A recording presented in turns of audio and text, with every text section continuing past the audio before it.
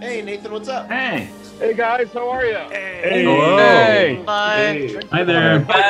Hey, nice to meet you. nice to meet and see some of you guys all over again. Please forgive me. I'm a little bit tired still. I'm still trying to wake up. I had a late night last night. So Same. Unfortunately, so I wanted to tell you guys before we get started that the directors that came last time are unable to make it today. They were going to, and then they had something they had to do. But we came up with a cool idea. So we're going to figure out maybe at the end or we'll set up an email or something where you guys can submit questions. And I'm going to forward that to the directors, right? And then they're going to answer them on their Instagram for you guys. And then we'll do something like that. And then we'll also plan a big future event. That's a cool idea. Yeah. So that's awesome. All right. So let's get started.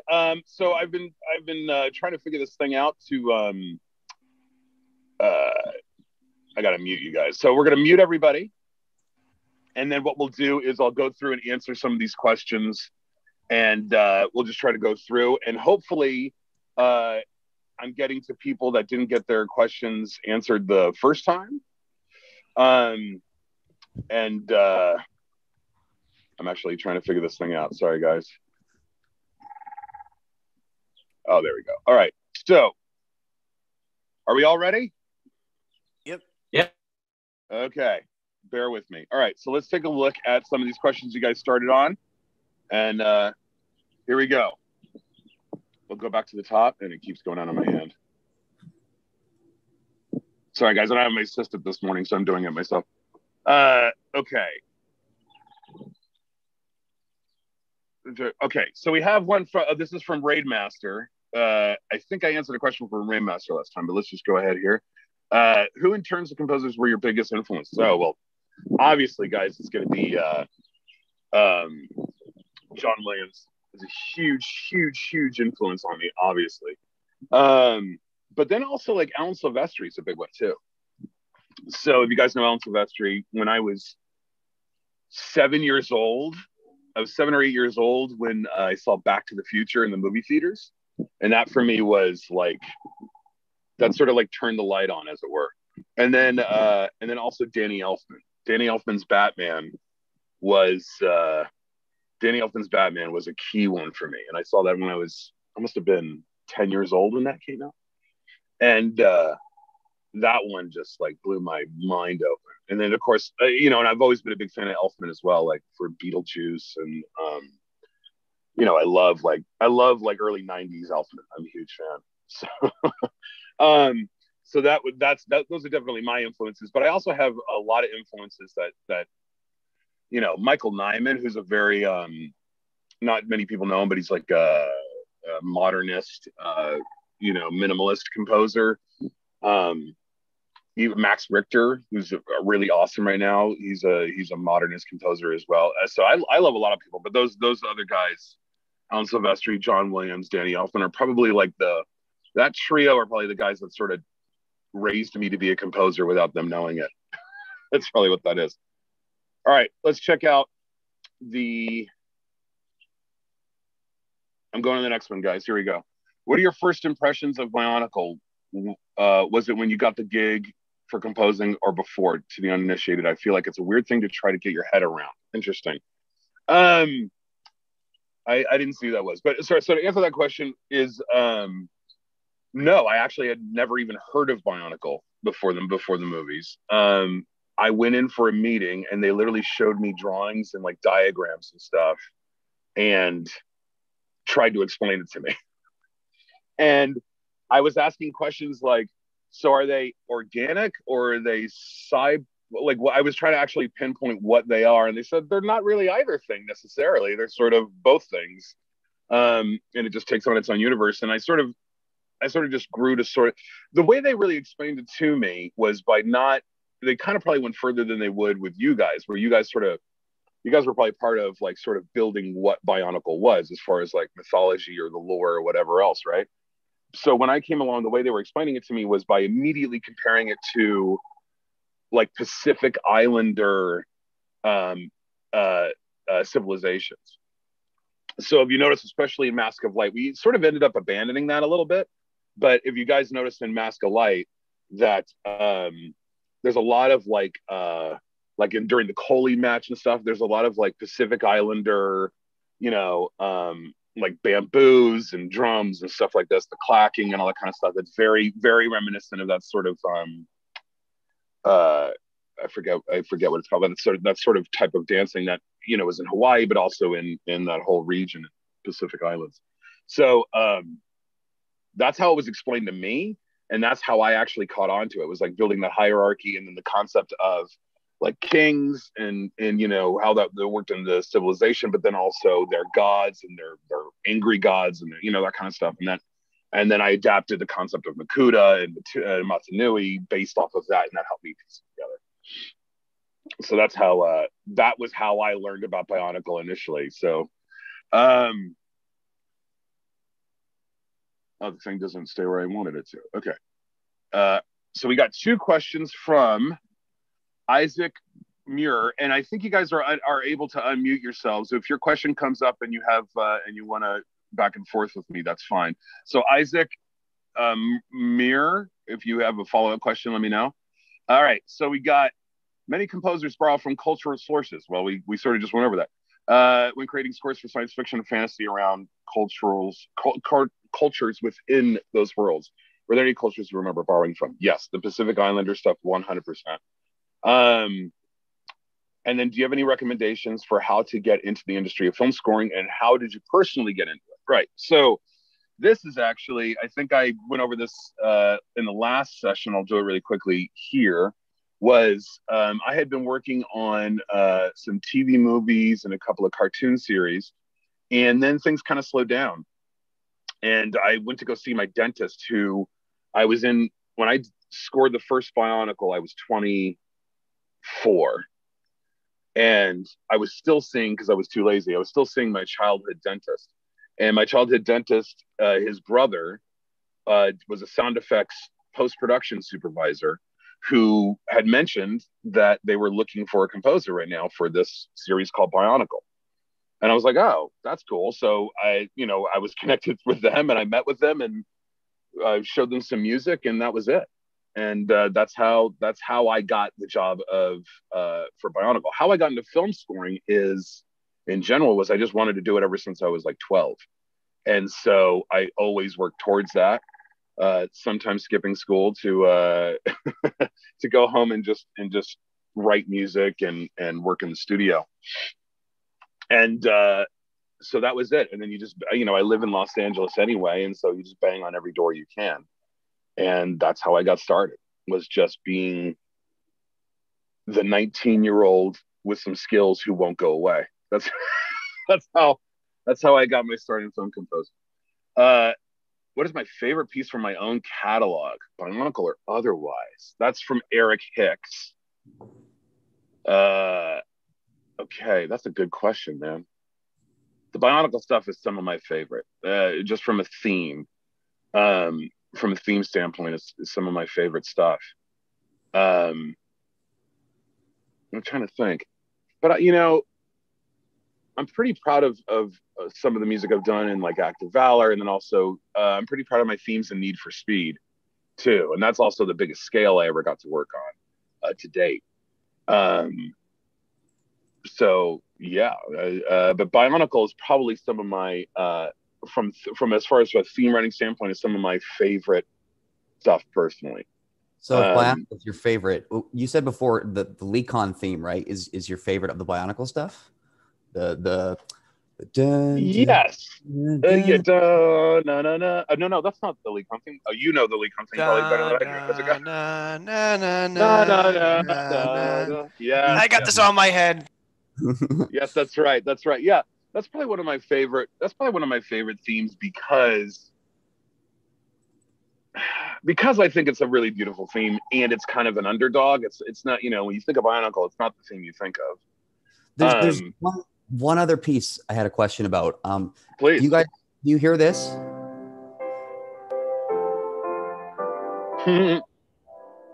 Yeah, the friendship theme. Yeah. Okay, so I reverse engineered that. Tell me if I got it right. From what I could tell, it starts on the C, and then it does like an F, G, back to C, and then it comes back down to an A minor, F, G. Yes. Is that Yeah, right? it's pretty. It sounds probably right. I'd have to figure it out myself after however many years, but that sounds probably right. It's pretty straight ahead, sort of what we would call pop chords, But then how you'll actually hear it in the score is you'll have those like nice, clean sounding warm chords, but then there's a rub somewhere, or one of the instruments is holding over a note from the previous chord longer than everybody else to create a rub for a second before it then settles out. So a lot of stuff like that. But yeah, that sounds like the no no no no no no no no. Yeah, that sounds right. It's good job. Thank you. Yeah, no worries. So Bionicle Italia. Bionicle Italia. All right, that's the guy. That's who's up next. I don't know why I thought of Nutella, and then now I just want Nutella. Okay, so you're asking, do you know cryo shells? Do you think your styles should come together for a Bionicle themed collaboration? I do not know what cryo shells are. It was an alt rock band that worked with the franchise. Cryo Shell was an alt rock band that kind of worked with the franchise like later in its life, kind of after you did the films. So they were kind of like part of their definitive sound for a little while, from like 2007 to 9. I'll have to check them out. I don't know them. What's the vibe? They made music for like the merchants. It's like Evanescence, but better. Yeah, my friends would put my friends would put it simply as tame Linkin Park. That's pretty great. So yes, they are Bionicle Linkin Park. The Bionicle Linkin Park. So that's like closer to like a Slipknot kind of a thing, maybe, or something like that. Maybe not that harsh you guys know who as that is. Slipknot, but not as harsh as Slim. Yeah. I consider them baby Linkin Park, actually, so that's interesting. All right, so what impact has being a part of Bionicle had on your life? Honestly, it's you guys. It's been one of the coolest experiences to because in most of my other work, I've done a lot of like TV series and like TV movies and stuff. And most people, watch them and you might read a review or hear something and people say something kind of cool or something, and then it goes away and you do the next thing, right? That's just how it works. And even with the bigger movies that I've done, like Active Valor, Need for Speed, the stuff that was like bigger budget in the theaters kind of stuff, it's that kind of a thing. It's interesting to everyone for X amount of months, and then it kind of goes away, and that's just, it is what it is, and you move on to the next, what's the next thing, right? But with the Bionicle stuff, it's just lasted, like, here we are 20 years later almost. We're coming up on it in a couple of years, and it's like, it's had this stay in this life sort of, this breath of life that sort of stayed with it this whole time that I can't even really explain. I understand it, but I can't explain why, this just took on this life and a couple other things just don't. It's just one of those things. It's lightning in a bottle. It just happens. And when it happens, it's a really, really cool thing. And I know that I'm grateful to all of you guys, but just in general, I'm just grateful to even have had that experience, because I know many guys in this industry, successful guys, that won't have that experience, right? Because they just don't, because they're working on movies or projects that are cool and they're great, and then you go on to the next thing and everybody moves on. But this is different. It's such a cool thing. So I'm really grateful to you guys. So that's the biggest effect it's had on me.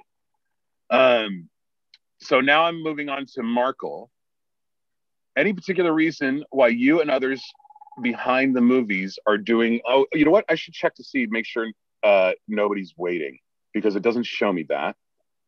Waiting. All right. Stand by. Man, I hate running this thing by myself. All right. Okay.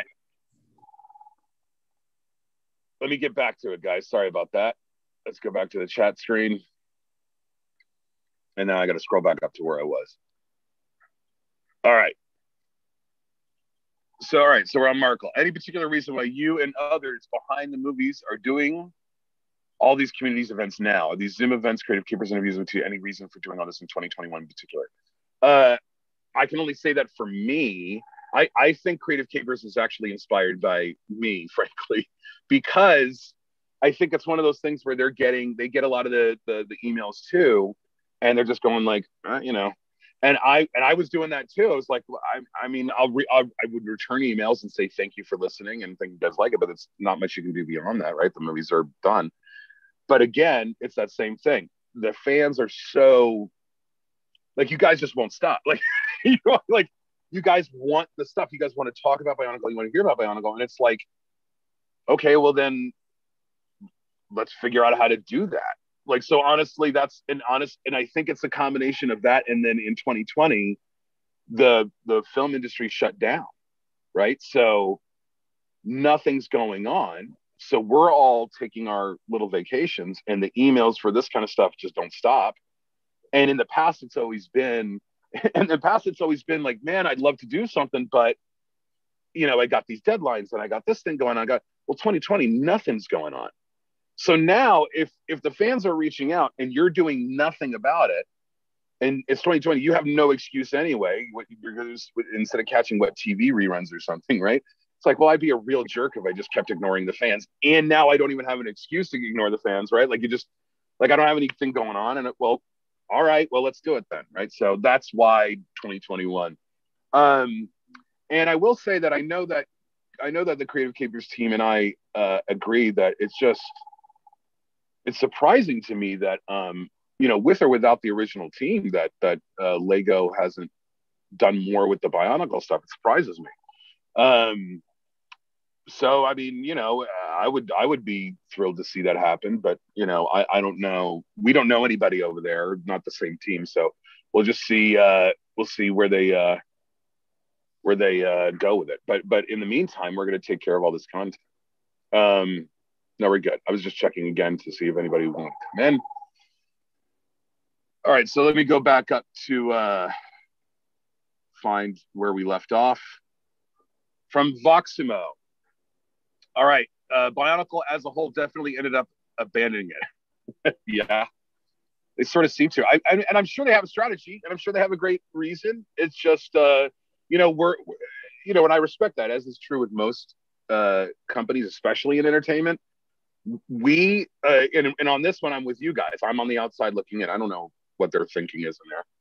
And all we can see is we're looking through a keyhole, right? And when you're looking through a keyhole, the choice doesn't make that much sense. But obviously on the other side of that door, you know, they have a plan. They're doing their own thing. So it is what it is.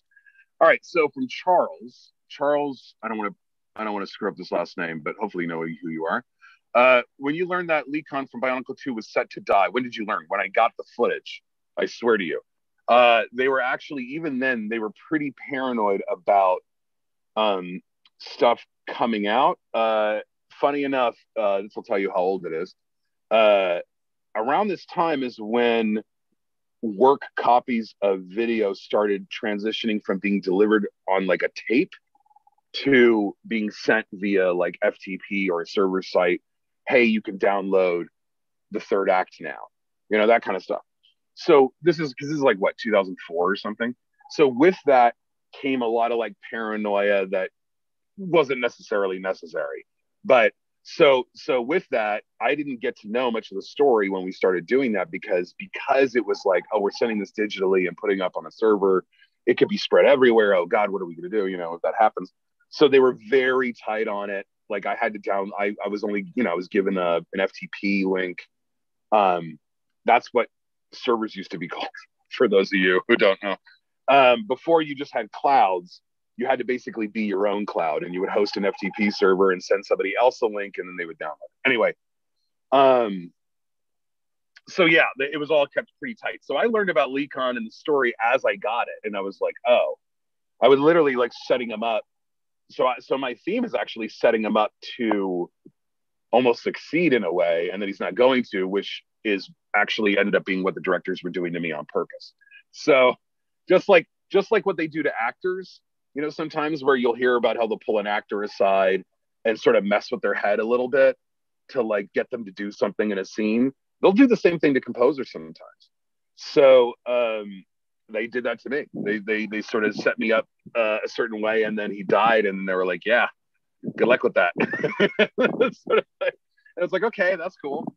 And then it actually really is great. And then you know, the Lecon theme really works as that sort of sadness thing as well. I noticed I don't even know, Desiree, it was musical throughout the latter half of the movie. The DSE Ray Def Chant. Like bum bum bum bum bum bum. Oh. Yeah. And like during the fight with Makuta and Bakama, it does that sting. Like oh, the Oh, I see. I was so confused on what you're talking about. Sorry, guys, I'm letting other people in here. Yeah. Okay. No, that's not a direct reference, at least that I was aware of. But what was you were just saying you noticed it? I'm getting back to your question. Where did it go? Oh, there it is. Sorry. Yeah. So I assume it came. No, it didn't come on early on at all. You know, again, it was I was faced with it, and you know, I work fast. That's my. That's like, okay, let's do it. And I got some choir stuff together, and you know, it's also conversations. I get the tape, and they say watch it and call us, and I watch it and I call them. I was like, oh wow, what do you guys want to do? And then we would also have table meetings too, where we have conversations about the arc and what it means, and you know, as much as they were telling me at the time. Okay, so we got one from Eric again. So there's a Sandra buff for the animation. It's the case for all Bionicle. No, it's not the case for all Bionicle music. Oh, I should read it out loud. You said that much of the soundtrack was done before the animation. Is that the case for all Bionicle music? No, it is not. Where the music came first and creative came animated to your music? No, they did not animate to my music at all. It was absolutely classic in that they would send me, I would send themes as they were working, and they would animate while listening to my music over and over and over again, like on a loop, but they were not going to picture, like they were not cutting picture or running action based off of my cues or my music. No. But I was writing themes based off of the stories they were telling me. And all of a sudden I was like, you know, this is what I keep hearing. What do you think? And then I would get a call 4 days later saying, so as we're animating this sequence in Bionicle 2, we just kept listening to the Lecon theme sketch over and over and over again, which is also the same theme sketch that I think I included as like an extra on the Bionicle 2 soundtrack album. I think I did. I don't know. Did I end up doing that? Does anybody know? Yeah, you did. I don't know. You slapped it on the end as the DVD menu in parentheses. That's right. Yeah. So that was originally the sketch that the animators were listening to over and over and over again as they were doing some of these scenes. So is there a bunch of like B-sides, hidden, unreleased stuff that you just like sketches you did that you scrapped for the films? Maybe. I mean, would they even exist now? Well, regardless of whether you have them, but did you do them back then? Oh yeah. Oh, for sure. I don't know, but I don't think I'd still have them, but absolutely. I would do what what I would call like sketches or a sketchbook, where you either have well, back then, because I would get stuff in such pieces, it really would be just about the character or the theme or the thread. So this is my friendship theme. This is my Jala and I forget the other character's name theme. For the da-na-na, da-da, da-na-na, da-da-na, da-na-na, that theme. And that would just be that theme, and then send that to them, and this theme, and then send that to them. But then sometimes, I think we did a little bit of this into Bionicle 3. Sorry if you guys can hear I decided to sit outside today, and I have a woodpecker on this tree here that just keeps going. I don't know if you guys can hear that. Oh, that's a woodpecker. Cool. That's a woodpecker. Yeah, every morning he's out here on these trees I have on the side here. Yeah. Oh, so for Bionicle 3, we did do more of a sketchbook where I would really write. I would take all these themes and sort of thread them and sort of turn in like one 5-minute piece of music. And this 5-minute piece of music essentially is the overture of the score, right? You know, this is kind of what I'm thinking, you know. And then you also then sub out different themes too. You know, this is my Rudaka theme. I don't. Oh, somebody's leaving. I don't think I included it on Bionicle 3, but I do have a Rudaka theme, or did I? I don't know. I do have a Rudaka theme that was completely thrown out. We abandoned it. You did include it. You included. I did include it. Yeah, you did. With like the violin, it's like it's like this sort of like very French. Yeah, you ended it as like the last track the same way you did the. Yep. Yeah, you ended the album with that the same way you did with the Leakon sketch. There you go. So honestly, so then there's really nothing. Those are the main nooks and crannies, because I knew you guys would probably want it, so that's why I put it out there. So everything else is pretty much in the movies. All right, so a pinch of basil, or basil, or I don't know how you pronounce it. I like pinch of basil. That's pretty great. All right, talked about the Force theme last time, but but the funny thing about it is that it was originally not meant to be the Force theme. Originally, it was an Obi-Wan Call to Adventure motif. Oh, okay. Well, the connection of the Force was being developed by the Empire. You find yourself doing something like that for the trilogy? Yes. Starting with one association for the theme and changing it to the system. Yes. Okay. This is just like the theme I have in mind. Okay. All right. So pinch basil be raised. Right. So yes. So you're asking if any of my original themes started out as one concept and ended up becoming another. Another one from Star Wars is also that Empire theme, which ended up becoming more of a Darth Vader theme, right? But it was originally just supposed to be for the Empire. Yes, I would say. Well, actually, that what you guys are calling the Force theme for Bionicle was really that was originally supposed to mostly be about the journey of the Mask of Light. And then about halfway through scoring, I realized that was more of the world's theme and the overarching saga's theme, and that other sort of smaller theme of the da na na na da da na ya na na na da na na. That was the Mask of Light theme, but I kind of stumbled upon that.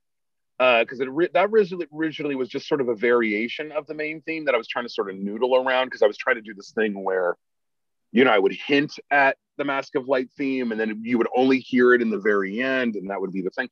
And then I was realizing that just wasn't pacing right with the movie. It made more sense that this theme is Bionicle, and then that smaller motif is for the Mask of Light and sort of the coming of that.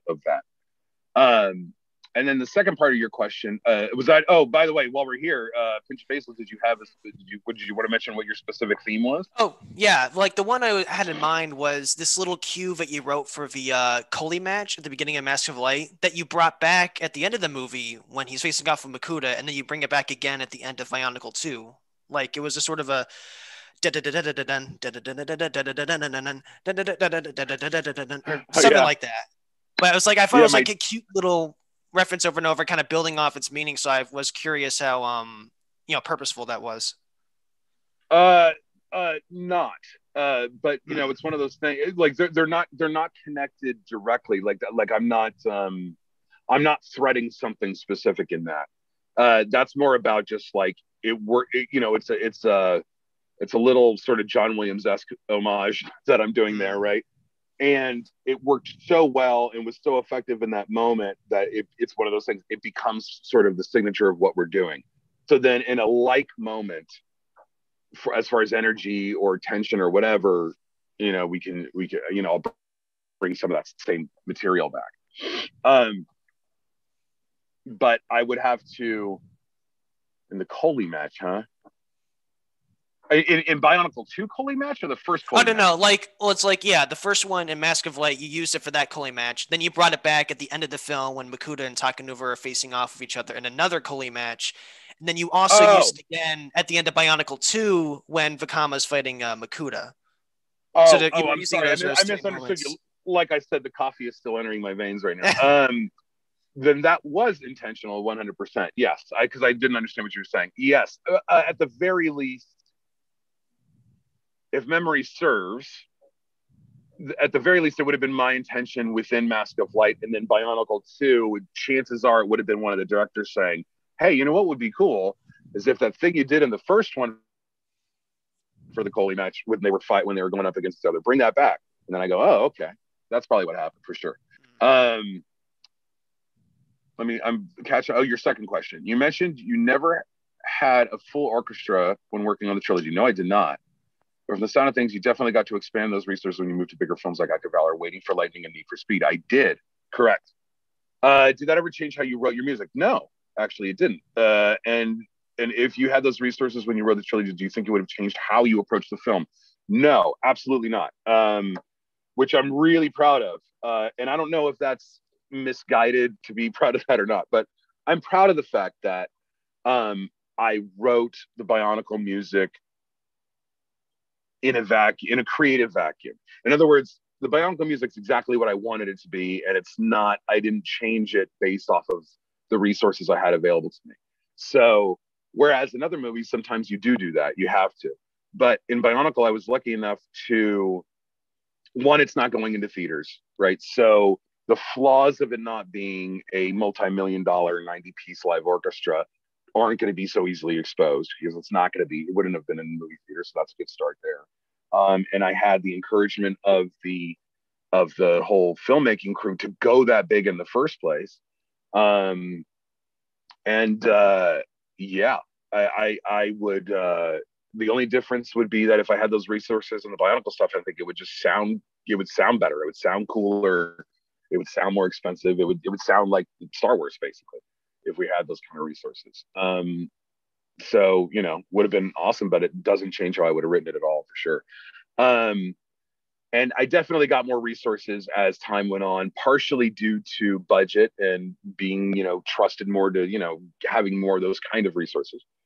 And then the other part is also technology, where you can do more with little, which advanced a lot in the early 2000s. So we're doing the Bionicle movies where I was definitely pushing the envelope on that tech stuff, because I had I had some pretty big guys talking to me about how are you doing that? Because it was a very sort of new thing, right? But then, by the time you start getting into 2010, 2011, by the time you start getting into there, the technology and the ability to have a fully functioning studio at home without the need to really go to a hardcore studio at any skyrocketed in that time. So that also helped with the quality as well. So for Act of Valor, I was not in a room with a 90-piece orchestra on that score either. I had a live orchestra in 2 different locations. So it was done on a somewhat of a budget. But by the time Act of Valor comes out in 2012, the ability to do that is possible for technology. The other movies, I had the budget to go old school and go big and all that stuff. So yeah, let's just keep going here. Bionicle Italia. I always wanted to say Bionica. Bionicle Italia. Perhaps this is not the right question for you, but in your experience, how much Lego influenced in the making of the film plot, music, and direction? Obviously, if you know something about it. Lego directly had very little influence, actually. It was mostly Bob Thompson at Lego, who was working at Lego, but his whole thing was Bionicle. So he wasn't doing he wasn't a Lego person. He was somebody hired by Lego to create Bionicle. And then Bob Thompson worked with the filmmakers and myself, and we sort of found the sound, the idea, the movie, the plot, all that kind of stuff. When I say interesting. Thank you. Yeah, for sure. Obviously, when you start talking about plot and that kind of stuff, like story, I only know I only know what I know peripherally, from what people are telling me, because I didn't have anything to do with the story itself. So I know that the filmmakers came up with some of it. I know a lot of it. I think all of it, or if not most of it, is Bob, who's a brilliant mind. I haven't spoken to that guy in a long time. I should check him. But yeah. So as far as the Lego itself, I'm unsure how much they were involved in that kind of stuff. So Raidmaster. I'm gonna vouch to Tommy H. Raidmaster, if you don't mind, just because that looks like a new name, and I want to make sure new names get questions in. At what point did you realize that the films in the franchise had a worldwide following when it came out? What's it been like? What's it been like seeing the fan base last with people this long? Yeah, Tommy, crazy, man. Like I've been saying before, I'm so thrilled to even be a part of that and to witness it. It's crazy to me, in the best way possible, that you guys have just kept this thing alive. It's awesome. I mean, that's honestly the difference between ideas that just go away and ideas that can grow and turn into something super cool. Because at the end of the day, and that's true now, with Bionicle. It's like I'm talking about the brainchild of Bionicle being Bob Thompson or the filmmakers or whatever, but it's really not anymore, right? Because of what it's become, it doesn't belong to anybody anymore. Like, nobody can take credit for it. It's now belongs to everyone. So I would say not dissimilar to like a Star Wars. Obviously, Disney would disagree. They'd say they own it, which they do. But it takes on a life of its own. So it's an amazing thing. So now I'll go back to Raidmaster. Did you find any similarities between Bionicle and Christmas Vacation 2? What a great question. No, I didn't. But not a comparison I would have anticipated. But I like connecting those dots. But no, there's no similarities that I'm aware of beyond how I write. I'm sure there's something in there that that sounds like the other, because that's just I write a lot like that, especially at that time around 2003. I was very into a certain way of writing for orchestra and expanding. Okay, so I'm gonna go to Valentine. Is it Poggenpole? Do I have that right? Yes. Oh, hey, Valentine, how are you? Yeah, basically. Okay, so, all right on. So now you've already sort of, they asked a question there, but while not a musical expert, I think the tracks for Bionicle movies were really diligently and intricately made for something that never truly came to the big screen. Thank you, man. I appreciate that. Thank you. Would you say you really poured your heart into it, or did the ideas for these melodies just sort of come to you naturally? Both. I believe it's Stravinsky who said that, sometimes he feels like he's not writing music. He feels like he's sitting at a desk and just waiting for radio transmissions. And it absolutely feels like that.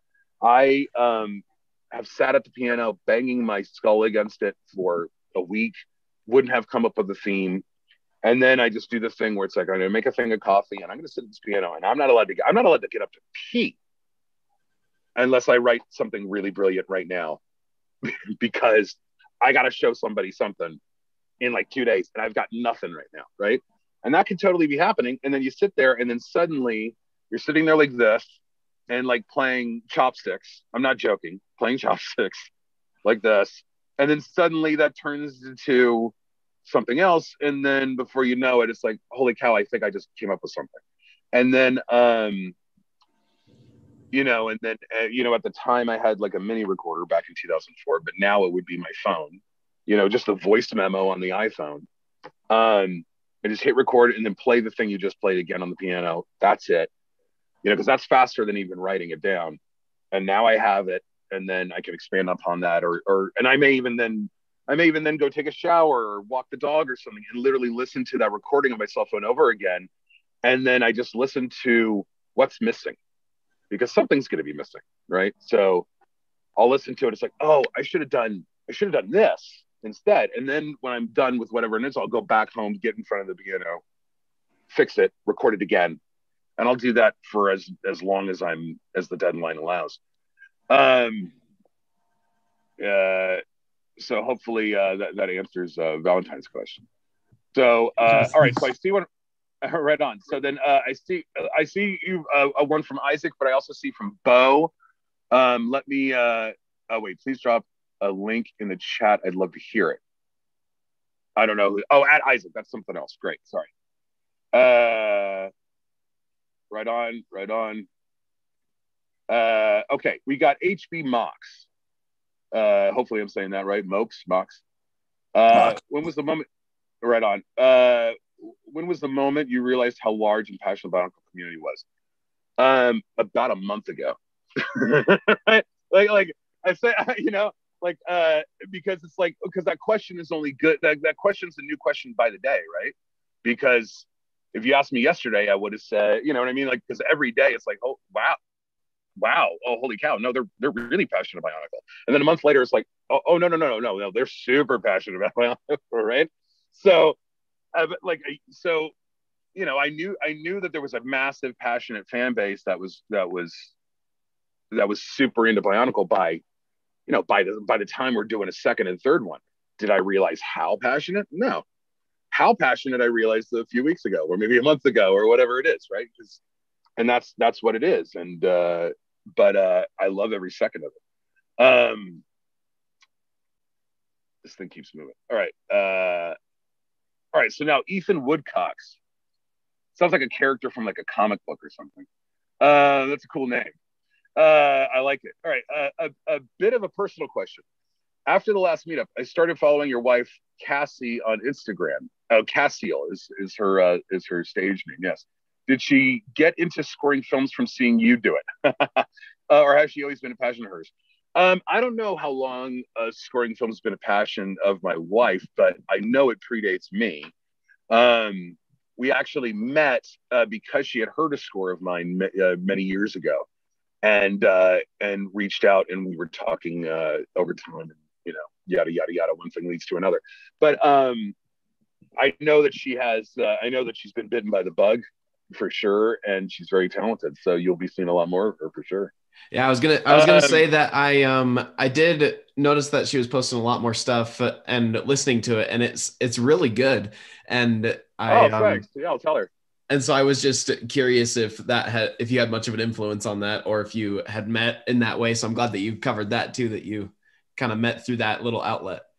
Yeah, I mean, I think I've had an influence on her in some aspects, but I wouldn't say that it's on the creative sound. Like how it sounds has nothing to do with me. That's except for I showed her how to pull up that how to, and you just do this and then play with that, and then I walk away and I come back and there's this crazy synth thing she's done. That's cool. That's her gig, man. It's pretty cool. So awesome. Yeah, you'll be seeing more. She's doing a Lifetime movie right now. Oh. Yeah. So all right. So Voxumo.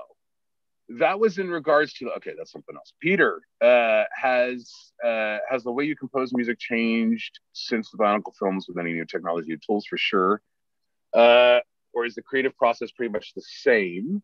Also, I wanted to say that I was inspired by music score to my own stop motion animation. Right on, man. Thanks for being so generous with your time. My pleasure. Thank you guys again for being such psychotic fans. No, it's awesome. I love it. So yeah, my generosity with my time is nothing more than a thank you for you guys loving the stuff so much.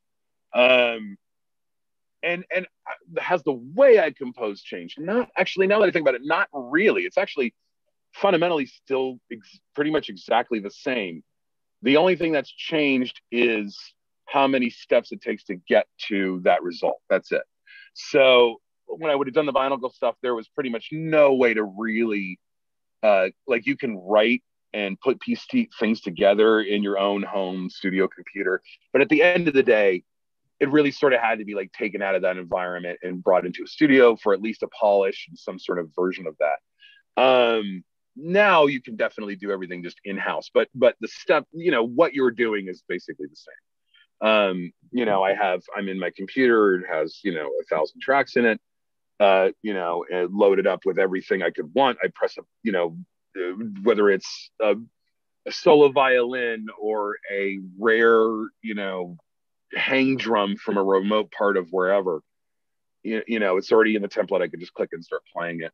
And then depending on what the budget is or what the constraints are, or what artistically what you want to do, I can then replace some of that with live players. Now, a lot of times it's a phone call. So if I need a guitar part, I can call my guitar guy. I send him an MP3. He sends me back the guitar track. So I load it up and I can mix it right in and we're just off to the races. You don't always have to be there. But other than that, I mean, the core concept is pretty largely the same. All right, so I'm going to go to Marcin is it Marcin or Marcin? Hi. It's actually Marcin because I'm from Poland. Marcin, yes. See, I knew it. That's the thing, is you can't assume the dialect at all.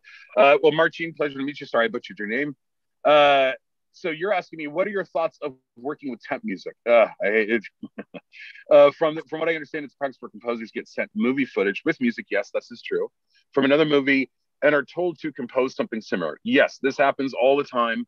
It did not happen with the Bionicle movies. We knew what kind of world we want to create, and when we absolutely were talking about Star Wars and the concept of that scale of music and with the themes and how operatic it is, some of these kind of things. But other than that kind of a conversation, there was no temp music for those things. But it was relatively common there then and very common now, that pretty much anything you're going to get is going to have temp music in it. Without a doubt. The only exception is long relationships, like some directors I've worked with over and over and over again.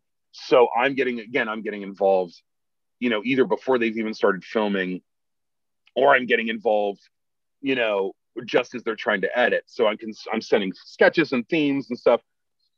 But then again, it's still temp music because they're taking my themes and my ideas and putting them in as temp music. And while that's way better, of course, because they're themes that are going to be for that movie, sometimes they're being dropped in a place that I wouldn't have thought that should belong there. But if the director loves it, so in that case, that's a way temp music can be a very positive thing. It can be a great way for the director to communicate. But then it can also sort of box you in as far as what your approach is going to be, But yes, temp music is very similar. I'm trying to give a harmless example. Let me see. So if I was doing a movie that was like a very character-driven thing, not action, not sci-fi, but just very like almost slice of life, like these TV movies I would do in the 2000s. Every single TV movie came in with the score to American Beauty temped in it. Every single one. For about 8 years, I only heard the score to American Beauty for every time I got one of these movies, because every editor loved it. Every editor wanted to cut it in. And it happens, and then what you do is you evoke the ninja composer, which I try to fancy myself as sometimes, is you don't ignore that note. You take on the energy, essence, and emotional frequency of what the temp music is, but then change everything about it so that you're still creating that same energy that music has, but it's a completely different piece of music. That's the best way to handle temp. Thank you. So, yeah, no worries. All right. So, Totapia Nuva. I'm gonna go with that. All right. I think Toa Tapio. What is it? Toa Tapio. Oh yeah, I was reading it wrong. Sorry about that. There are some tracks from Legends of Metro Nui that didn't make it into the soundtrack album. Is there a chance these tracks can be made available separately? Maybe. That's going to require some digging, but if I can find them and suss out what those are, then sure, no problem. That would take a hot minute though. Yeah, that'll take a hot minute. But maybe. Fast answers, I don't know. All All right. So again, Isaac, how much of your work do you write for one project that doesn't make the cut for a soundtrack? Have you recycled for other projects? 0. In general, not for Bionicle. In general, it's happened. It has happened, but it doesn't happen very often. Mostly because, honestly, for no other reason than just like a sort of a personal creative stubbornness. If I wrote something for one thing, I have a really hard time putting it into something else and feeling like that's correct. The exception to that is if I've written a theme that I had to, that nobody liked, it didn't work, or was the wrong vibe, or whatever else. I definitely keep those things in like a folder because I don't want to throw out any of my ideas because, it may not even be for another movie. Maybe if I'm bored, I don't have anything else going on, it may be just a theme I want to explore or play with. But there have been a couple times where it's like, oh man, this would be perfect.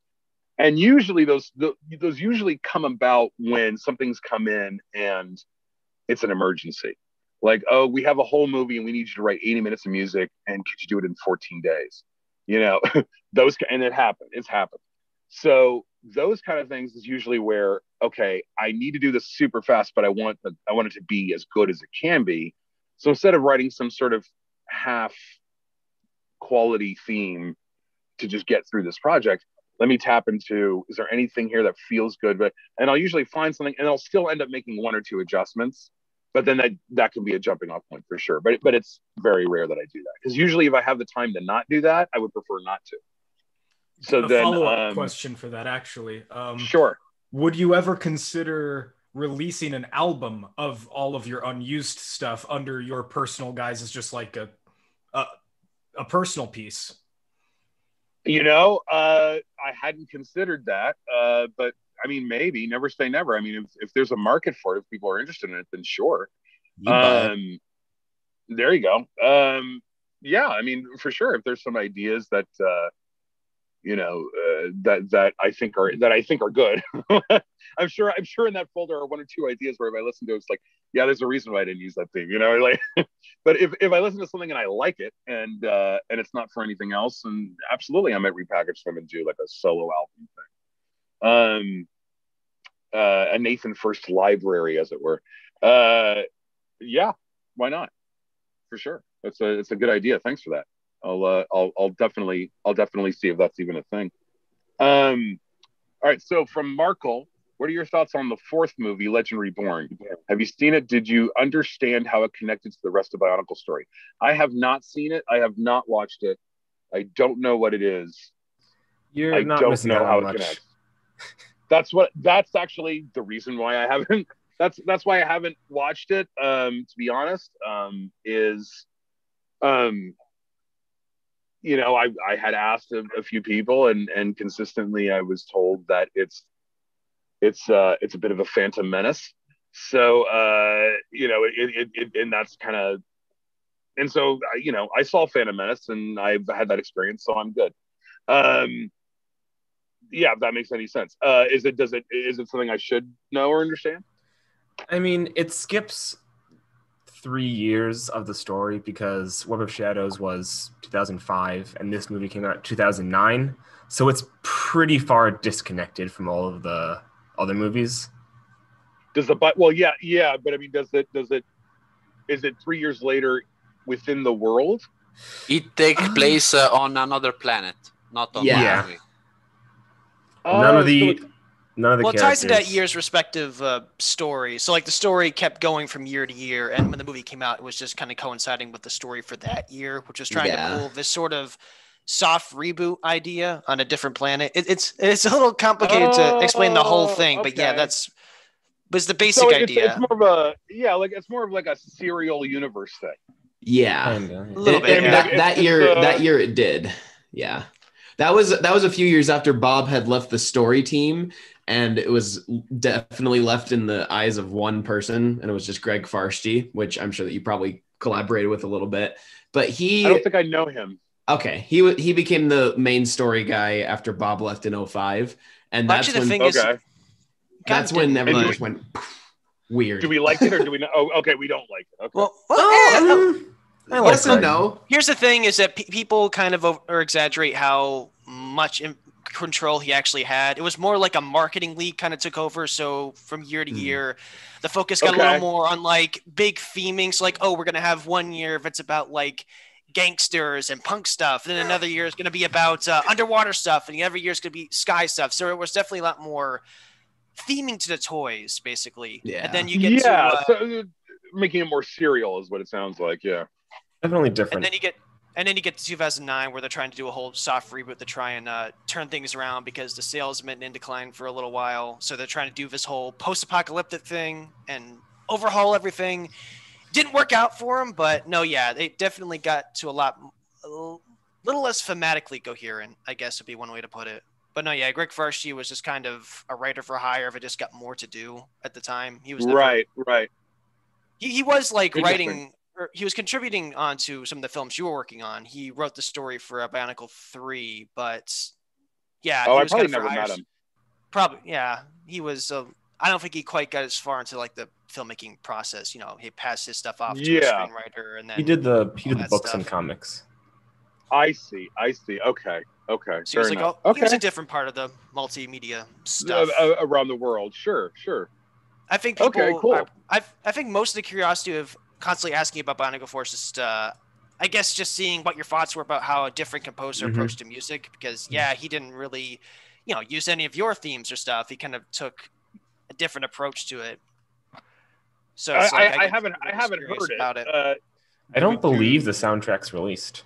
Yeah, it's like at best. The website Biomedia Project did a rip on the soundtrack, few effects still in there, but tried to edit it down as best they could. But right, yeah, that's pretty much the only way you can listen to the tracks at this point. So it's not as good as your music. Oh, so you guys don't. I mean, well, you guys are so kind. So thank you. But is it? But do you, I mean, so is it the big orchestra thing? Is it like techno-y? It's the same theme repeated about 20 times. Oh, that's fair. It's quite a lot of repetition. Honestly, it kind of sounds.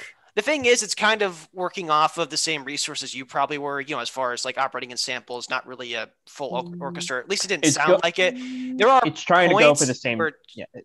It's trying to go for the same texture of music. Yeah, for a lot of music. So it is doing the broad orchestra thing. Yeah, just with samples and stuff, and it's like there are a few times where like it goes a little harder on the techno aspect for like a few tracks to kind of take advantage of. Oh, we don't have an orchestra, might as well go in the other direction. Then I guess you did, but that's about as far as the the separation goes. Other than that, it's mostly just the fact that they're not really playing with as many different themes as you did. It's just kind of the one theme they reuse over and over. It don't really play around with other ones feeding into it like you did, which is right. Yeah. Yeah, it's a lot less sophisticated. I don't know anything about it. Oh, well, I'm sorry to hear that. I mean, I'm sure, a lot of times with these kind of things, there's also stories behind, you never know. Right. Like that could also not be the composer. That can be, a series of things that happen that result in whatever. Happens all the time. But that's a bummer. I mean, I would love to see it, I think maybe Bionicle now, what they need to do is make it for your guys' generation or age group, and just go the other way with it. Just go full Joker. Just like do it like a really dark, gritty reboot of Bionicle, and I don't know, give somebody some sort of does it represent the Lego brand? I know. I'm joking. They did do a rap once. They did a what? There was a rap. That sounds misguided. That's definitely one way of putting it. It's just as cringy as you think it would be. We also have PTSD. That was my first thought. I would normally refrain from making a comment, but that combo I think requires a denouncement for sure. All right, so let's push on to Felix. How long did it take to compose the soundtrack for the film? I don't remember. I think I did.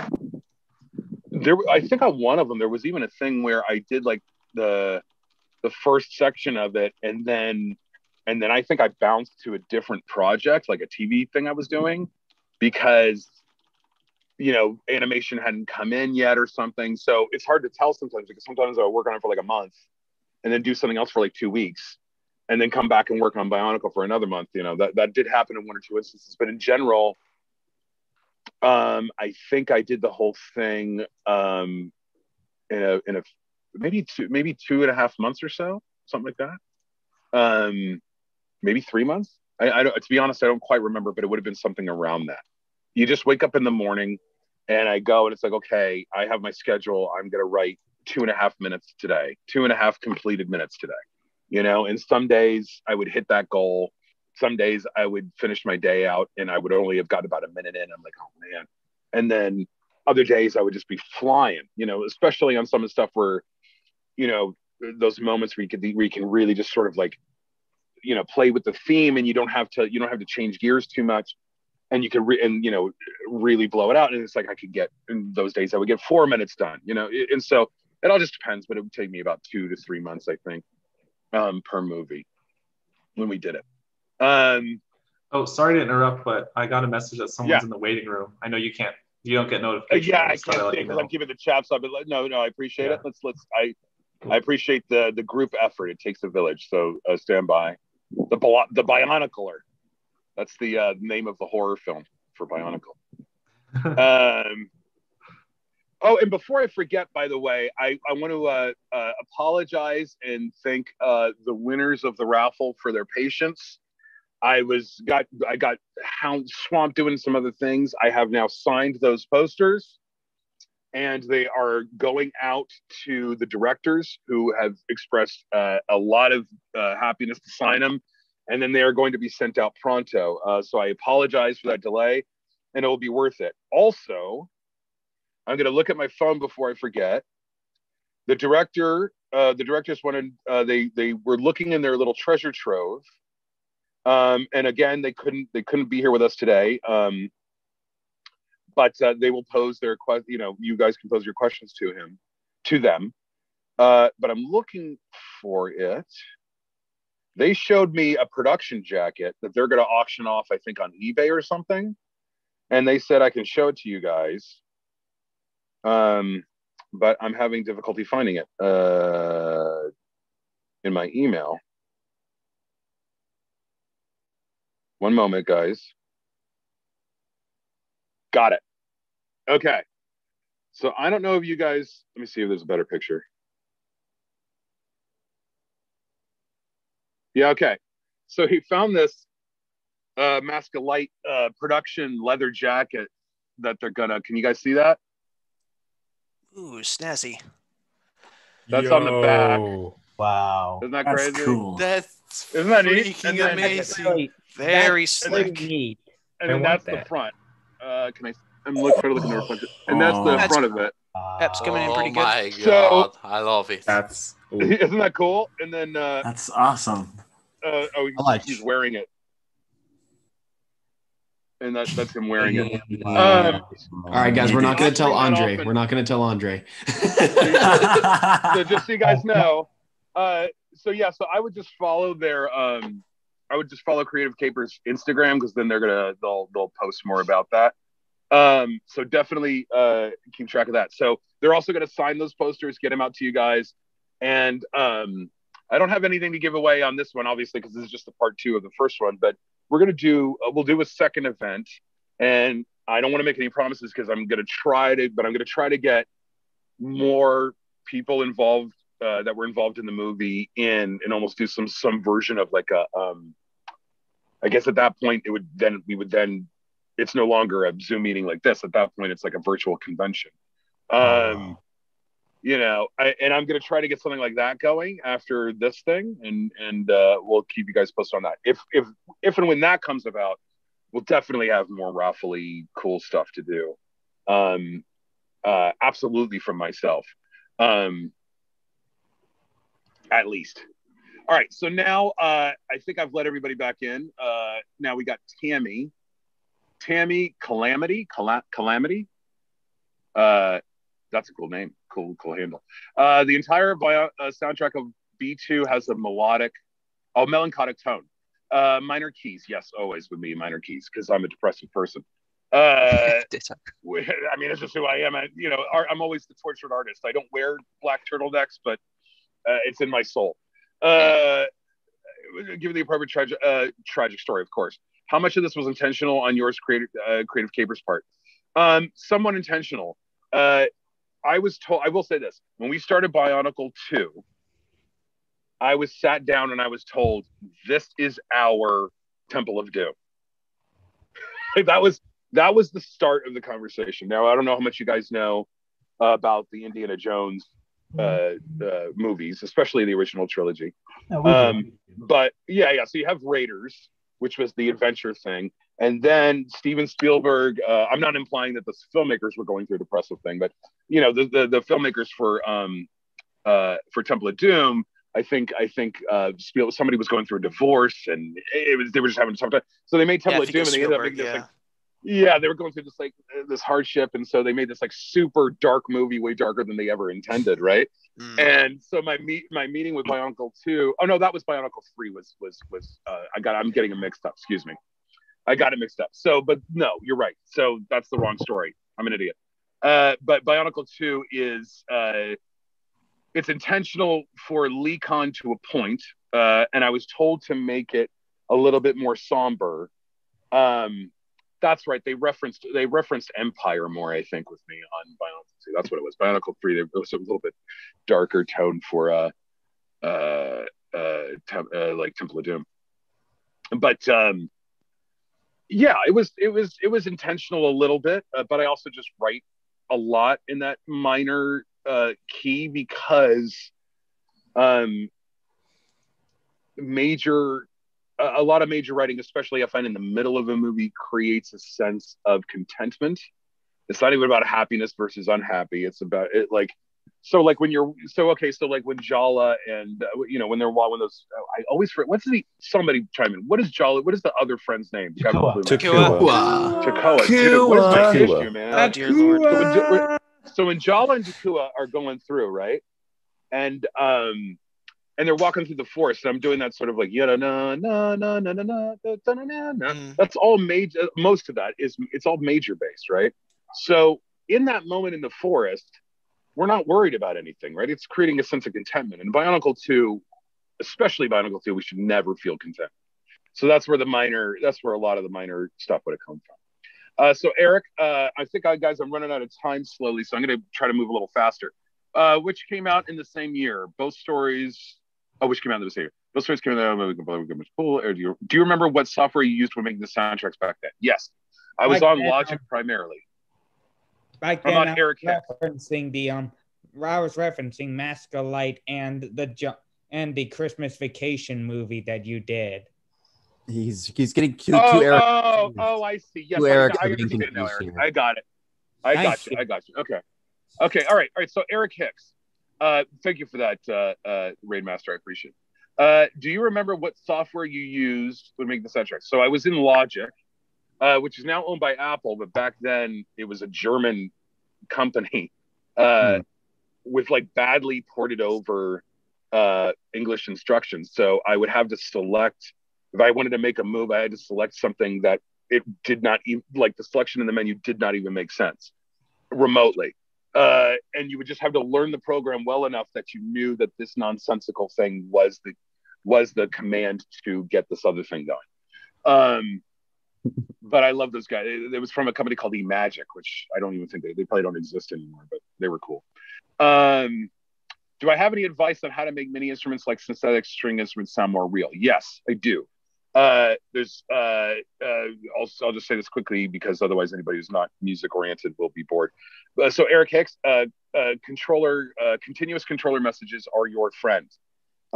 If you're writing strings and your MIDI data doesn't look like rolling mountains, then you're not doing it right. So you should be constantly moving that controller 1, controller 11, constantly moving dynamics, arcing it how you would want your music to go. The second you're playing something and allowing it to sit stagnant, it's not going to sound good. Okay.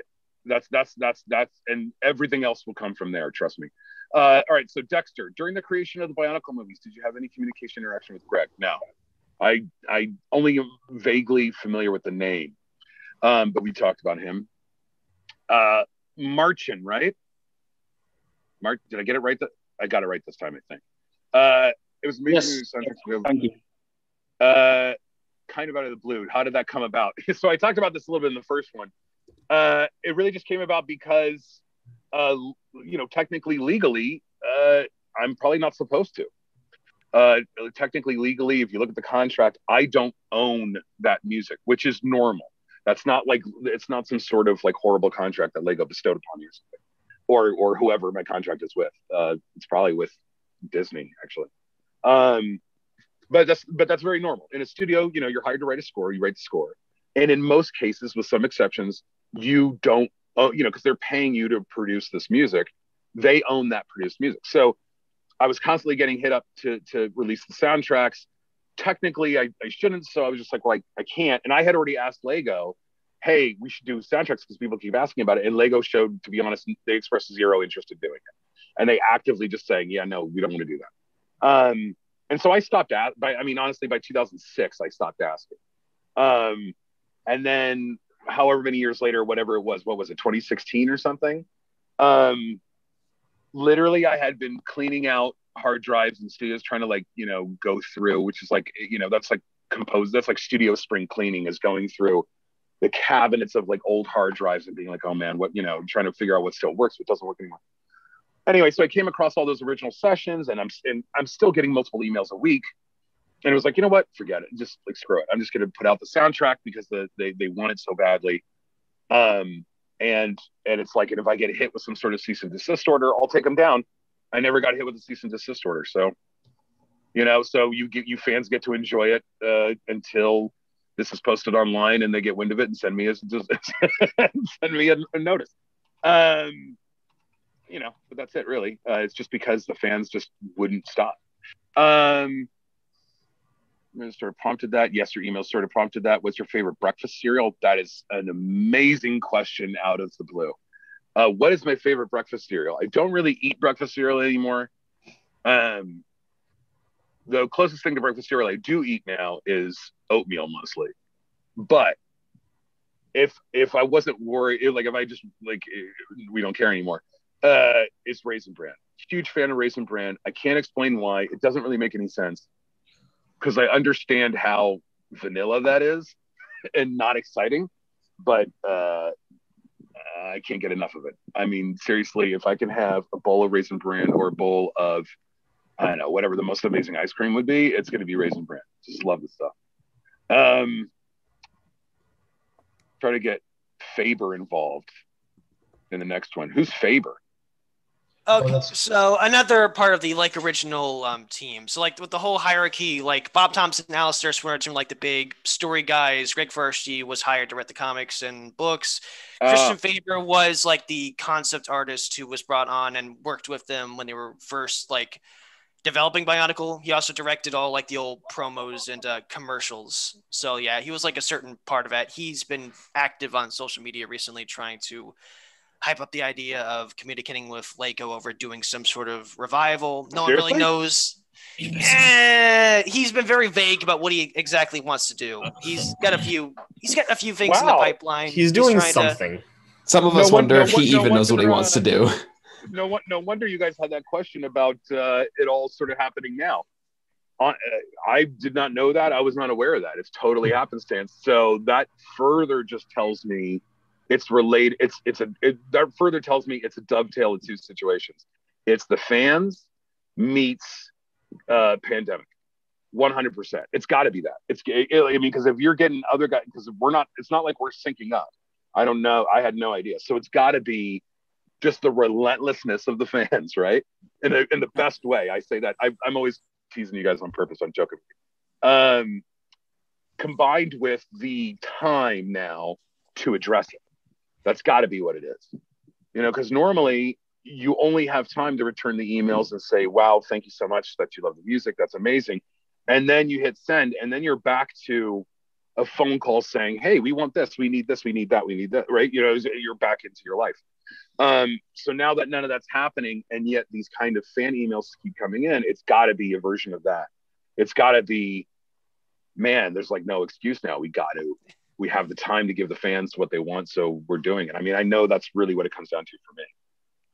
So I closed the chat window because I think we're wrapping up now. Let me check the time. Yeah, we are.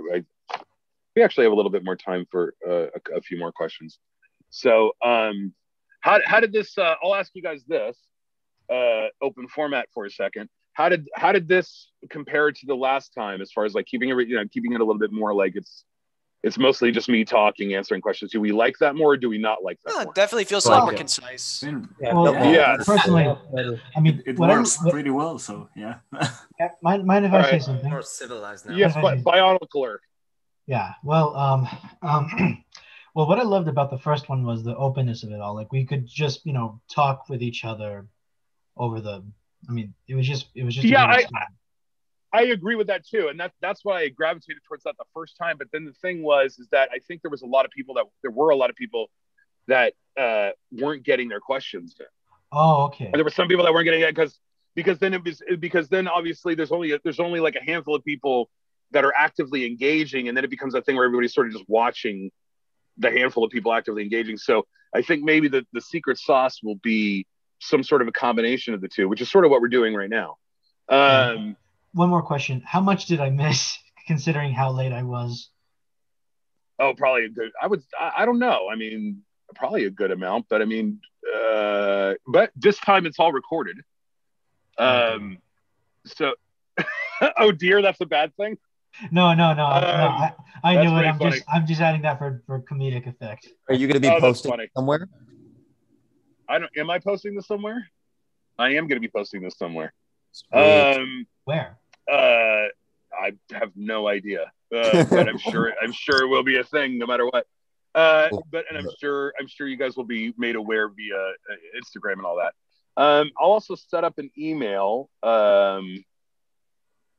This is what I think that I know, because it really should be you guys on camera, shouldn't it? All right, this is what we're gonna do.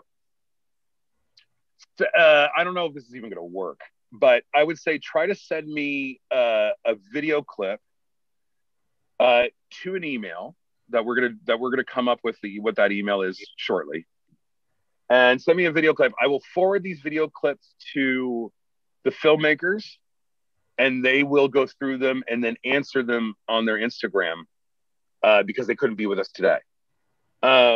Alternatively, if you're getting, what I would say though is when you send an email with the question via video, just in case the video like blows out on the email change on the send, also type your question in, and then I'm going to forward it to the filmmakers and try to get your guys' responses read back on camera, from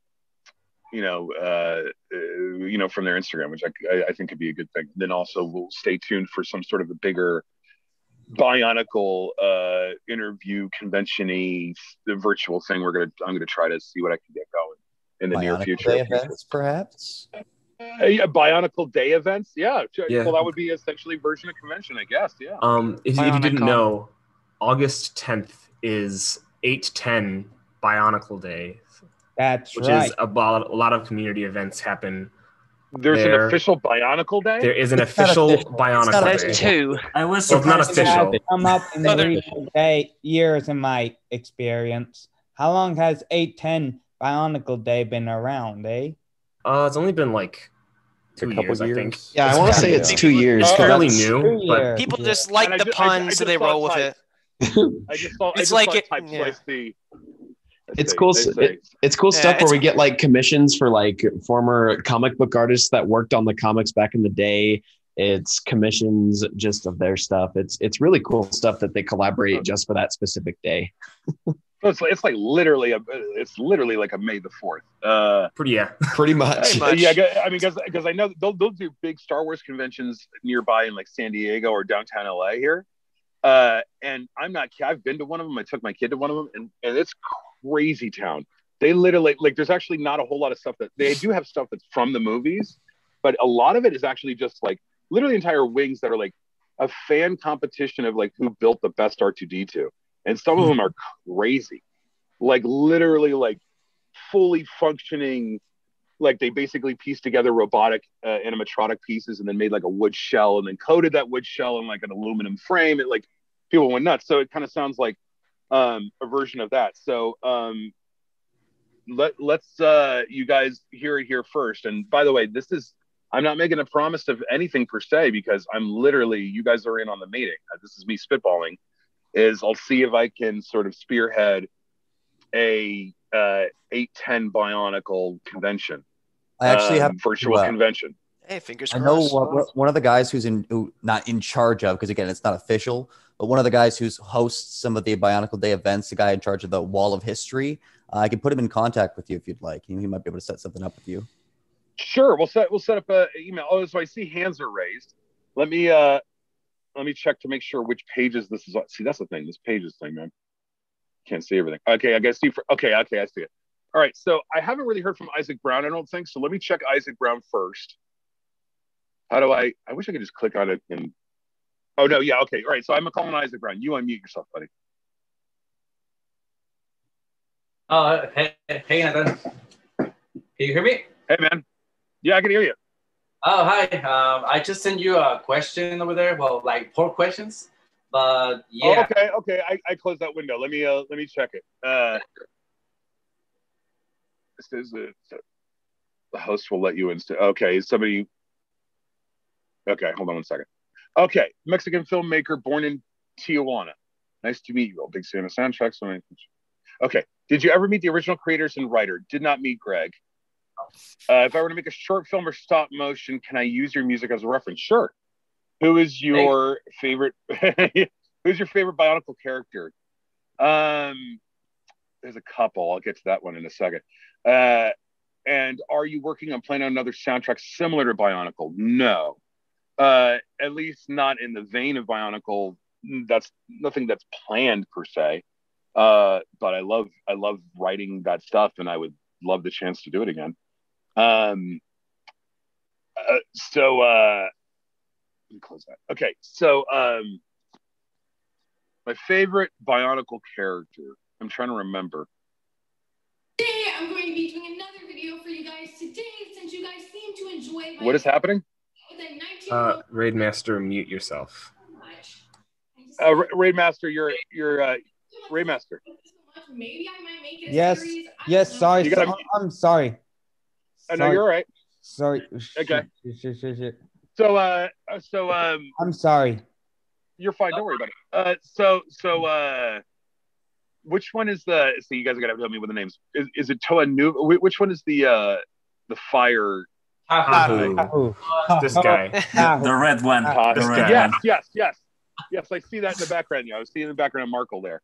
Yes, well, here's probably the one. Tahu Nu. Yeah, that's right. Yeah, I like him. And his original form. Oh well, I have that too. Yeah. You guys have it all. So I'm a fan of that guy. I'm also a fan of honestly, just Jala. I'm a huge fan of Jala. And Lee-Kon. Well, guys, I don't know if you're familiar with Reviving Bionicle, but Dear Lord, please. Well, what is Reviving Bionicle? No, it's just a web series that's been going on for a while. Basically, it's all animated with the voices of Microsoft Sam. It's a very modern sense of humor. Let's go with that. Yeah. That sounds very Gen Z for sure. Yeah, it's a guy puppeting his Bionicle toys and just making jokes with them. He uses your music, and it's a pretty fun series, but I don't think you did enjoy the humor. I might watch it with my kid. Is it anything like that? What is it? ASDF. ASMR? ASDF. The Stickman animations. Is they the Stickman animation guy? Yeah. It's close to that. Yeah. That's sort of like it's like the family. It's like Family Way Cutaways advanced. It's basically just taking Family Guy cutaways and making that the whole thing. You'd have to watch it to understand. A little less sketch comedy. I'll check it out. But yeah, I'll check it out. That's funny. Reviving Bionicle. Also, so Robot Nathan, Chicken for Bionicle. Yeah. Also, I remember you saying that Lee Khan was one of your favorite themes to work on as well. Yeah. Yes, we did talk about that earlier. Yeah, for sure. So wouldn't he be considerably one of your favorites too? Or well, yes, but it's a slightly different. It was just that it was a good opportunity to write for Lee Khan that much. Yeah. And yeah, that's really cool. I really like him a lot. Yeah. And that opportunity was there, but I also still love Vakama because of like his process and like, you know, his journey. So it's hard to lock it down, but I definitely find I'm definitely going to gravitate towards characters that have conflict or some sort of an emotional process that they have to go through. So that's why guys like you know, Makuta and I guess the essence of Matanui or whatever, those things are awesome and cool, but they're very sort of they very much live in their they stay in their lane, right? But then when you start to get into Jala, you start to get into Vakama, you're dealing with characters that have a lot of conflict. There's characters that have to take a journey, and a lot of that sort of classic storytelling of, you know, I'm called upon to be something, to do something, you know, but that's gonna screw up the comfort that I'm experiencing or the continuity of my life. What choice do I make? And those kind of, you know, those kind of journeys always excite me the most. Yeah. Yeah. So let me move on to Bionicle, and then I'm gonna get Francisco in. That was me as well. That's me as well. But yeah. No, I know. You just because you still had your hand up. No, okay. So I didn't know if I asked your question. Yeah, go on. No, well, I mean, also too is like a couple questions actually. What I personally be interested in seeing is like doing like a concept music from you, because you said Toa Tahu was your favorite. So what would you do for his theme? What kind of music would it be? Oh gosh. Well, I remember what we did in the movie because it was what the directors kind of felt like, and it makes a lot of sense. It would probably be very guitar based. Oh yeah, you have a bit of electric guitar in there for him. Yeah. Yeah, there was a little bit in there. Fun little thing. It stayed fun. That was one where I think I tried something a little bit deeper, and it was and we found very quickly that was taking us out of that world too much. It was a little bit too dangerous. It was a little bit too intense. So, well, when Bionicle comes back, I mean, I would say, a little dropped, what they would say dropped, detuned, D guitar, chuggy sort of. You know, I think Tahu could get a little bit more power chords. Rage Against. You could get a little bit more Rage Against the Machine-y. Tahu goes full gent. Yeah. Yeah. Like you could. There you go. No, well, I'm like, but I mean, I wouldn't mind. Well, I mean, what I would like to. Oh, go ahead. Well, I was just gonna say, like, almost like, I mean, I'm dating myself now, obviously, but that's sort of, almost like a Linkin Park meets like a Linkin Park meets like Rammstein, but then with orchestra. That'd be awesome. Yeah, like so that would be the Toa Nuva stuff. Like it would almost be like 20 years ago or however many years ago, Metallica did like the orchestra tour, where it was Metallica playing, but with Michael Kamen, who's a great composer, who had created this whole orchestra thing behind Metallica for all their tunes, and something in that spirit, you know, but with more of that sort of Lincoln, like with a deeper, harder, more modern edge to it, would probably be my Tahu stuff. Yeah. So Francisco, you're up. Wait, what was I gonna? Oh, okay. Did you have any discrepancies at some point with the directors of the movie in terms of music? Like you said, no, this would go really well with the movie, and they said, no, this won't work, or. Yeah, I mean, only once that I can recall, which would have been the Rudaka theme. The Rudaka theme, I stretched out hard, which the extra it has been confirmed. Because I hadn't remembered. I did add it as a Easter egg extra thing for the Web of Shadows soundtrack. But the original Rudaka theme was this sort of like slinky 19th century Eastern European violin thing that for Rudaka, because I was trying to make her sort of I was trying to find a way to make her venomous and plotty while making her feminine, like keeping a sort of feminine energy about her and all this kind of stuff.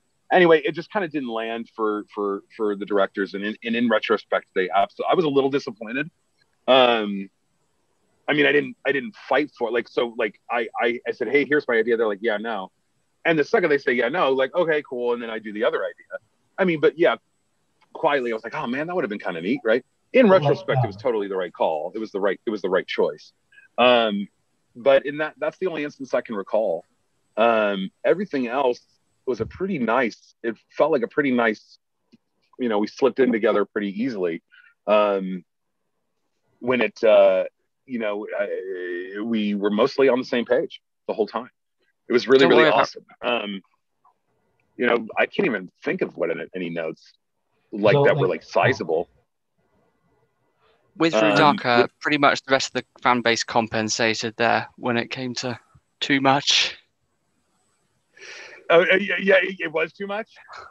A bit of a fixation, let's say. Yeah.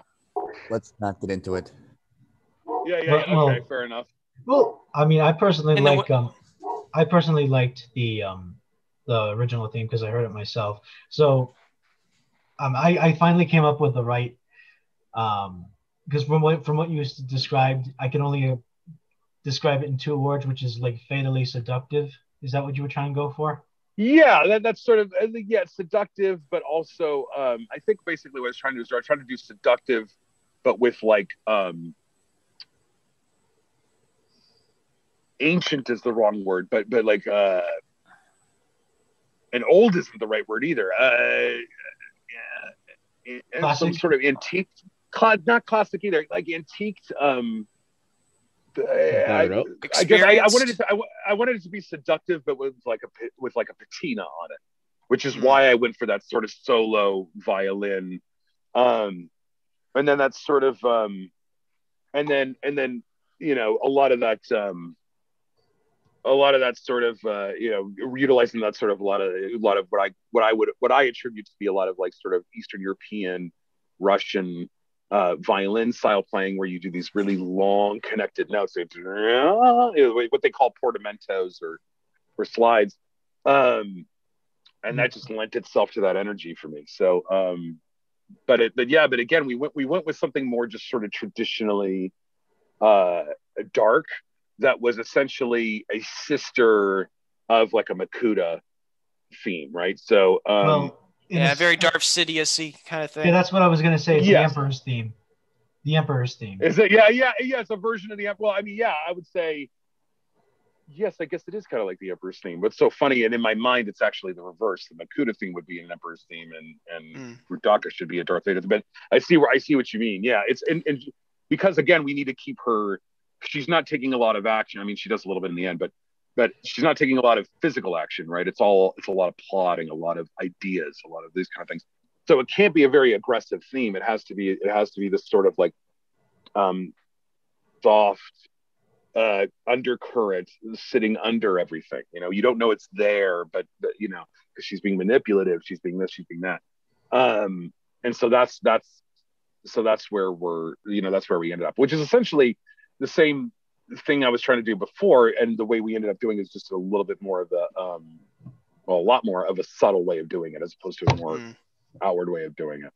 So also I had one more question. Sure. You said the last time you were going to I don't know if release the stems of some of the tracks, something like that. Yes, I could. Again, it's kind of like finding the extras of like any cues that or any pieces of music that didn't make it into the final. It'll take a little bit of digging. You know, going back into file folders that are 15 years old and trying to find them. but yeah, I mean, if I can find them and open them, then I'd be happy to show them in context. I mean, I probably wouldn't release them unmitigated. Like I wouldn't just be like, here's all the strings from Masculite by themselves. But like I might show key cool moments or whatever, something like that. The thing is, I'd love to work on making the music sheets, the sheet music of some of the tracks. Okay, cool. Well, if you you could do that, and then if you want to show it to me, I'll take a look at it too. We'll awesome. Let's set up that email. Let's find an email that makes sense. I know I've done them in the past, but as I finish doing them, I then usually shut them down. Let's do that, and then I actually got to bounce, guys. Oh, we've been almost doing this for 2 hours, which is great. And I missed most of it. Oh, I'm sorry, man. No, but like I said, we're going to definitely be doing another thing. We'll try to get it going for maybe 8-10, because it sounds like there's some significance there. And I'm going to see who else I can trick and rope into joining us. And there's definitely other kind of goodies that we can do for raffles and auctions and all sorts of stuff too. And I'll try to make all that happen for you guys. So, just make it Bionicle questions or something. What would be a good name? Furst at gmail.com. What's it called? Bionicle Furst, like your name, F-U-R-S-T. Oh, there you go. Bionicle First. Okay. That could be Biona First. Biona First. Biona First. No, yeah, we'll do. Bionicle. I don't know. We'll figure it out. Bionicle something or other. Yes. I'll also, I'll find it because my brain is still farting. So what I'm going to do is I'm going to come up with it. It'll be at nathanfirst.com. It'll be, Bionicle questions or whatever we're going to name it at nathanfirst.com. I'll announce it on my Instagram. Okay. What that email will be. I will probably end up doing that tomorrow just because there's a lot going on for me today. But so look out for the next day. You'll hit that email up with questions to the directors, and I will forward it to the directors. Wait. And then I may, and then we'll figure. I'll make other announcements at that point. But we, I am looking to do stuff, and I know the filmmakers are into doing it too. Just more content, to sort of feed the fans and let them know, basically let you guys know that we know you're there. And that we love you and we appreciate you. Even if Bionicle is no more, forever. Well, right now, the way I like to think. I'm sorry to interrupt you, Nathan. No, you're right. You're right. No, but the way I like to view it is that right now, because sometimes the spotlight tends to shift around and then return to things. Right now, it's just not in the spotlight, but it will be again eventually. Yes, everything could be cyclical, for sure. So, so with that, guys, I want to thank you guys all very, very much for being here and being so into the story and the whole thing of Bionicle, and it's such a cool thing, and I know everybody appreciates you. Thank you for doing all these events. Yeah. Oh yeah, no worries. We're gonna keep them going. Appreciate it. This is so much fun. Yeah. Also, what time will it be next time? Because what happened to me this time was because it was 12 last time for me, and I thought, right, and I thought, hey, it's going to be the same time again. But it turned out you were. No. It changed it. We changed it to 10:30. We just. I actually entered the last link. Oh, you went to the old link? Oh, okay. Well, we're taking on notes. What we're going to do the next time will be, because this was mostly impromptu anyway. I didn't even really plan on this. It's just that there was so much to talk about the first time, and we had to cut it short. So this is really just part two. The next one will be a more obvious deal anyway. We'll do announcements and invites, and whatever that time is, it will be obvious. There's a few people. Yeah. Oh, sorry. Go ahead. Yeah. No worries. It'll be obvious. So, so we'll just do that, and and yeah, it'll be a lot of fun. We'll be great. We'll just keep it going, and maybe that you never know. Crazier things that have happened than fan uproar creating more movies. That's happened before. Too excited. Don't get us too excited. Anything's possible. Nothing's ever impossible. What you said kind of reminds me of the recent news of the formation of Avatar Studios, which is run by the creators of the original Avatar, The Last Airbenders, a series which is arguably very similar to Bionicle in some aspects, especially the element bending. And that led me thinking that maybe, just maybe, something like that could happen with the Bionicle franchise. Yes, I would. I mean, that's the thing, is like, I wouldn't expect it, but also never say never. Even if it is a bunch of unemployed fans who band together to make their own content, I'll be willing to be a part of that in some shape or form. I would be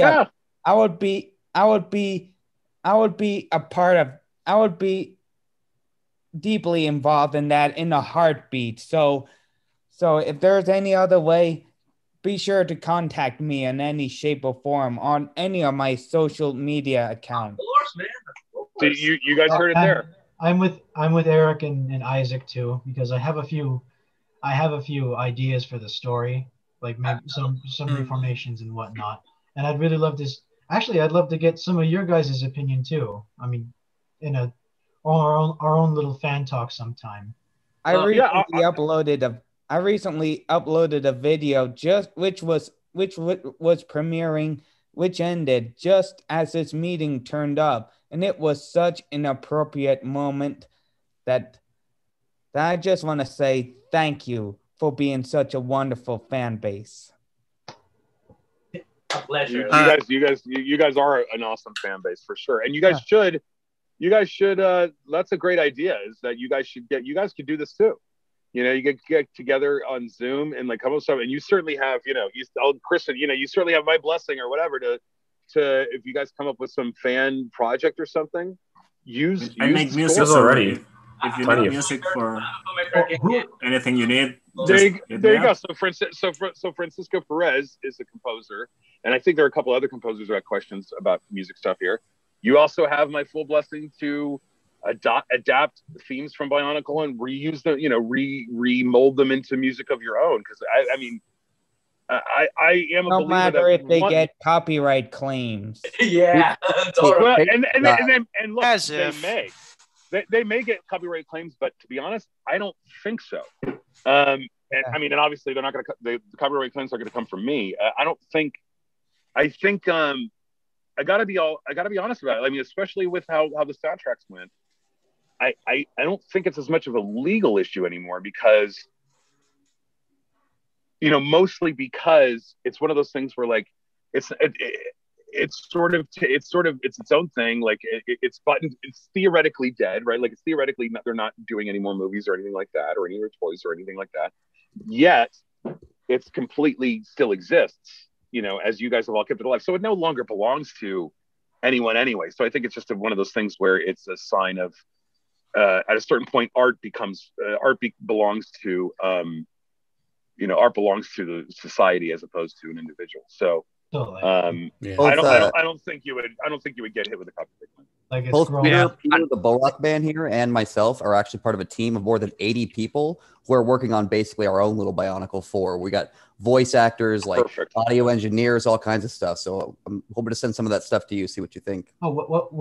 Be sure to contact me, Eric Hicks. And it's funny to meet two people.